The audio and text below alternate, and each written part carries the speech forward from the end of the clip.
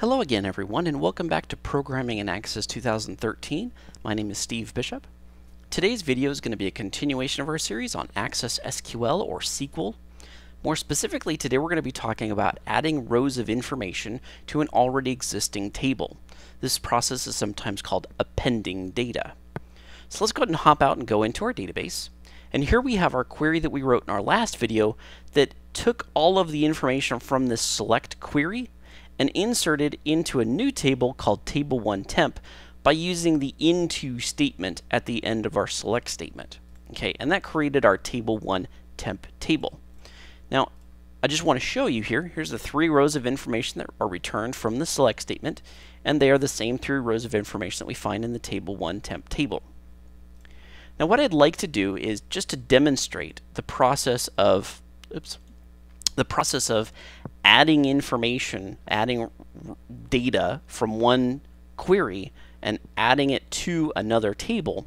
I'm just going to go ahead and use the same select query because it has all of the appropriate information for me easily available. That way I don't have to go out and create a whole brand new query. But you could use any query that you'd like, any select query that you wish, that's going to return the appropriate type of information, such as a customer name, an address type, a detention line, address, city, state, zip code, etc. So as long as the data that you're returning is the same value types as what you want to put into the table that you're going to be adding information for, then you're perfectly fine. So if I wanted to grab from a vendors table or the contacts table instead of the customers table, you could certainly do that. Okay, but for right now we're just going to use the same select query just for expediency here. And I'm going to go ahead and create a new query. And I'm just going to go ahead and paste the SQL query back into there. But I need to drop the into statement here because we're not making a new table. So let's go ahead and get rid of that. So there's our select statement that's going to return the same 3 pieces of information. When we're done adding rows of information to our table1temp table, and we've successfully appended information to it, we should be getting duplicates of each one of these rows. So we should end up with 6 rows. Metro Properties Build To address should be on here twice. The Hamster Wheels Inc. office address should be on here twice, and the Metro Properties office address should be here twice. That would mean that I properly appended data to this table1temp table. Okay, so let's go back into the SQL query. And now, how do you add rows of information to an already existing table? That's simply a matter of adding some new keywords to our query, and that is insert into. And that comes before our select statement that's actually going out and grabbing that information. Now, after our insert into statement, we need to specify the name of the table that we're going to be adding the information to. That would be table1temp. We also need to specify the names of the columns of table1temp that we want to add information to. So not just the name of the table, but each individual row that we want to add information for. Because you can actually leave off the zip code or the city or retention. You can leave that information blank when you're inserting information into a table. You don't need to fill in the entire row. So let's go ahead and go back into, oops, that wasn't where I wanted to go. I wanted to go to my query here. Let's give it a second to sit here and spin. All right, there we go. So we're going to add in parentheses the names of each one of those columns. So the first one was customer name. And you'll notice again I'm putting customer name in brackets because there is a space in the name of that particular column. Okay, customer name has a space, so I need to have a put customer name in brackets.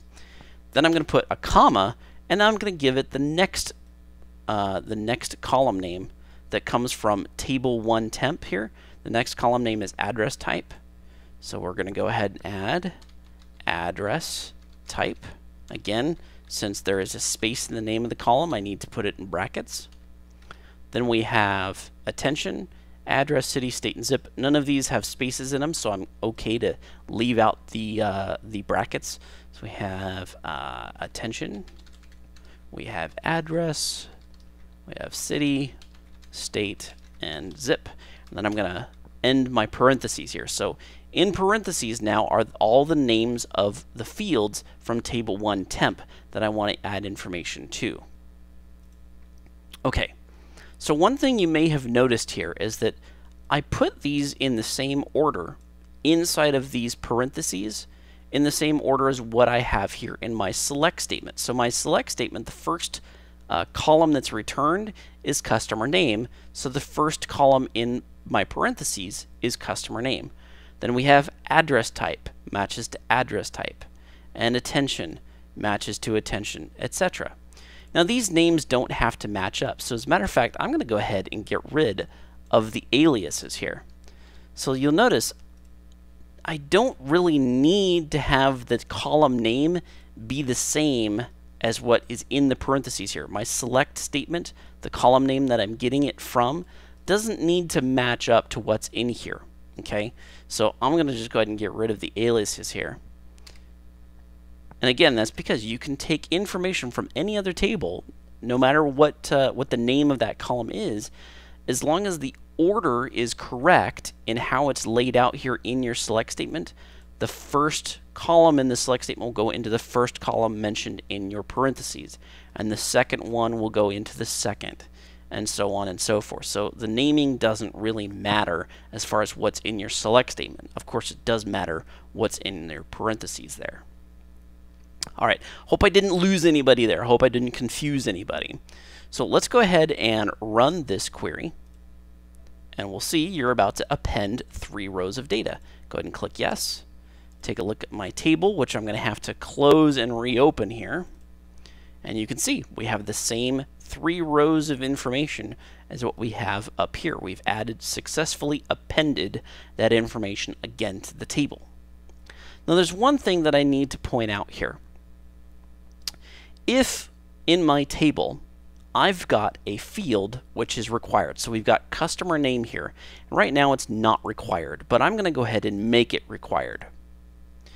Now I'm going to save that so that now I've got customer name is a required field, and you will see this on a lot of tables. You'll have a required field, especially for foreign keys and primary keys. You're going to be required to add information to those particular fields if you're going to be inserting any new rows into that table. If there's a required field, you must be adding information to that field.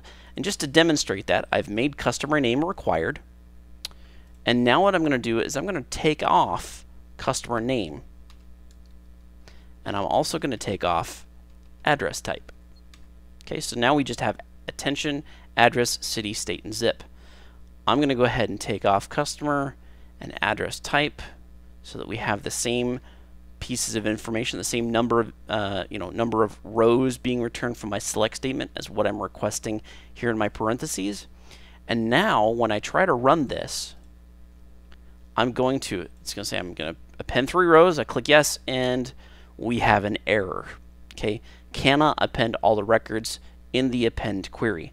Microsoft Access set 0 fields to null due to type conversion failure and didn't add 0 records. Okay, so these are basically different reasons why it wouldn't have been able to add a row. And you'll see here we have 3 records due to validation rule violations. That means we tried to add 3 rows of information to that table, but since we are requiring one of those rows to have data and we're not specifying it here in our query, it's not going to allow us to do it. Okay, so let's go ahead and back out here and let's go ahead and fix this. Let's go, let's see, let's just go ahead and copy this sucker back in here. All right, drop our into, and we have customer name. And I'm going to leave the